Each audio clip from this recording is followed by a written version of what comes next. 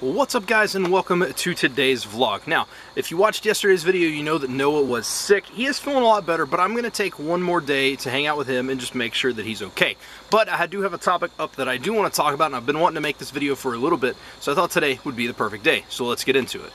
So if you are familiar with my channel, you know that there's a lot of different things I love. I love puzzles, I love languages, and I discuss all those freely on this channel and do videos of solving cubes or speaking in languages, or one specific language, and that is something that I enjoy. So today I want to talk for a brief minute about why I chose Esperanto and why learning a constructed language isn't necessarily a bad thing.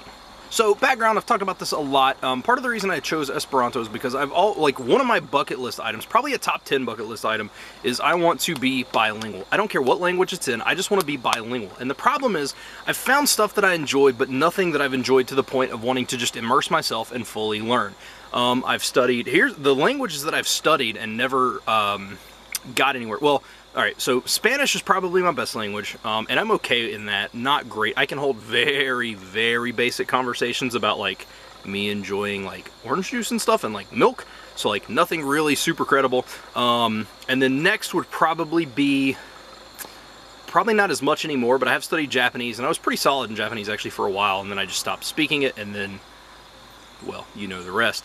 And then other languages I've studied are Korean, Vietnamese, Russian, French.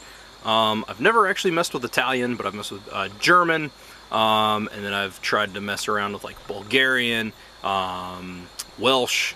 What else have I studied? Polish for a while. Love Polish. Polish people rule, and they're always super friendly. Same with Vietnamese. And then, like, did I say Russian? I think so. Hungarian. You get the point. Studied a bunch of different stuff, and I just never could make leeway into anything. And that's where Esperanto came in. I actually was introduced to it by a buddy of mine named Evan, and he said, hey, you know, you're struggling learning languages, and that's totally fine. He said, but part of the issue with learning languages is you have to learn how to learn a language. He said, you should try Esperanto, man. Esperanto's super easy. There's no irregular verbs. There's none of that stuff. The conjugations are easy because each tense just has a conjugation. You don't have to conjugate it towards each pronoun. He was like, so you should give it a shot and see if that can help you out. So I started learning it. I went to the I got online and I saw that the Duolingo course had just been uploaded, which kind of worked out perfectly because he was just talking about that. And I do learn easier through a game-like way versus just sitting and studying flashcards and stuff like that. So I gave it a shot, and the thing that impressed me the most about it was how, and I hate to say easy because it is still learning a language, but I love the idea of how easy it was. Like, the first day, I was making coherent sentences and understanding, like, grammar rules, because there's only 16 grammar rules, and so it kind of just built on that. Like, basically, that first day, being able to go ahead and speak from the beginning made me say, well, what happens if I study this another day? And what happens if I study this another day? And every day, I got better. Now, I've taken time off from Esperanto here and there, obviously, because I've been studying it for about a year, and I'm not anywhere near, and I hate to use the F word here, but fluent. How easy it was, and how easy it was to obtain the information of vocabulary, and how easy the vocabulary was to work, it made me want to work harder at it, and so that's kind of where it came in. So ultimately I chose Esperanto because it's a perfect language to learn, it's super easy to learn, and stuff like that. So this next part I'm going to get into why learn a constructed language, because the problem is people are like, well, there's not a lot of people that speak constructed languages and stuff. Esperanto got my attention because there's over 2 million speakers of it worldwide, probably more now. Well, there's over, I think they just hit over 1 million learners on Duolingo, so that number is probably closer to 3 million now, if not more. But constructed languages are constructed.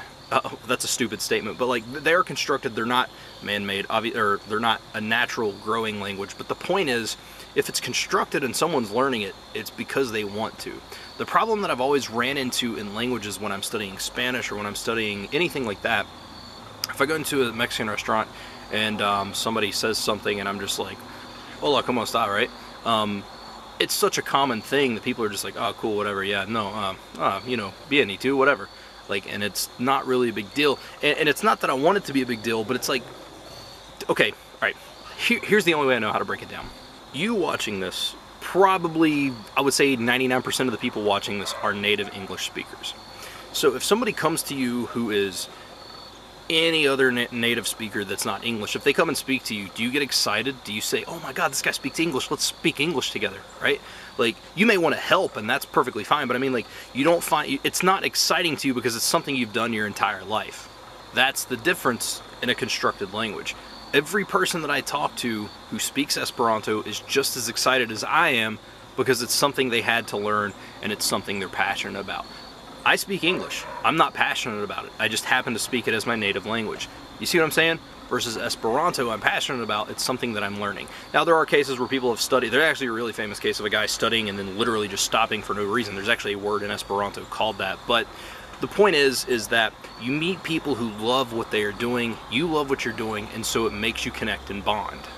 So the other thing is, hey, constructed languages, is there a point in learning it? Or that's what we're on. And the thing is, I speak to more Esperanto speakers daily than I speak to any other language speakers pretty much on a monthly basis. I can speak more because, and it's because you seek each other out and you want to speak in that language. Sometimes a Spanish person might not be available, but you speak to an Esperantisto, they're going to be like, yes, let's get together, let's speak, and let's do that regularly so we can make ourselves better. So that's my other argument for constructed languages. I've actually really gotten into constructed languages lately. I've thought about maybe just becoming a constructed linguist. Like, I've learned Esperanto fairly decent. Maybe I could learn High Valerian or like Elvish, or God forbid I'd try to learn Klingon. I don't mean that negatively towards Klingon, but my God, what a difficult language. But yeah, it's just, like I said, to me, the main benefit is the people you're speaking to are all just as excited to be speaking it as you are. It's not, you're not annoying somebody, but, you know, you go to a Mexican restaurant and somebody's trying to work, it's not you annoying them. And I don't mean that negatively. Like, my buddy Moses goes out and does this all the time, but he also speaks like Chinese and stuff like that. And you get a little bit more different of a reaction of people wanting to speak if you're super different. Like, if I were to go speak Chinese to somebody, they'd probably be like, whoa, okay, what's going on here? But you know what I mean? Like, if I speak to, now, okay, this video is all over the place, but if the odds, I guess that is the point against constructed languages, the odds of me finding an Esperanto speaker in the wild, that's a stupid terminology, but it is pretty low. However, there is a guy that speaks Esperanto from around here. He lives about 45 minutes away from me. His name is Kyle. He speaks Esperanto. So even in a small area like this, I have found a speaker that I can meet with sometime. And again, magic of the internet, Facebook, you can speak whenever you want. So I hope you got something out of this video. This isn't a video saying, hey, you should totally go learn Esperanto, but if it's something you want to do, feel free. I will totally speak to you in Esperanto. I don't mind that.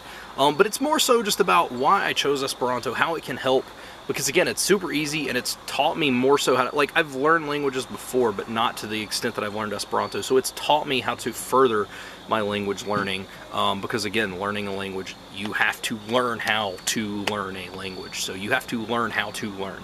And it's helped me out tremendously with that, and I think that it could benefit anybody. Even if you don't really want to speak it all a lot, it can still train your mind to absorb vocabulary and stuff like that. So yeah, it's not me necessarily saying you should totally learn Esperanto, but I just want to give the whys of why somebody would learn something would learn Esperanto or any constructed language, because there are benefits to it, man. It can train your brain, and you're going to interact with people who are more excited about speaking a language than you are.